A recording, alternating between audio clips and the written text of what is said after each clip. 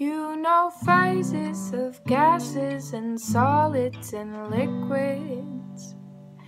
Periodic trends are endless and endless.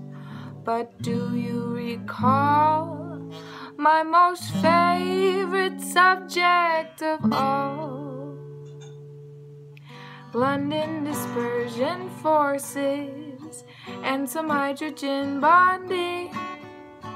That's bonding H plus ions to oxygen, nitrogen, or fluorine. And a lone pair. All of molecular compounds have London dispersion, that's true.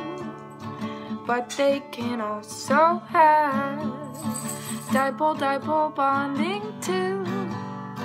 Hydrogen bonding is the best for bonds you want to stay.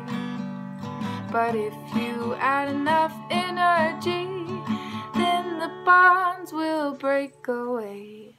Next best is dipole-dipole. Opposites attract, you see. Now you have learned what I learned in this class of chemistry.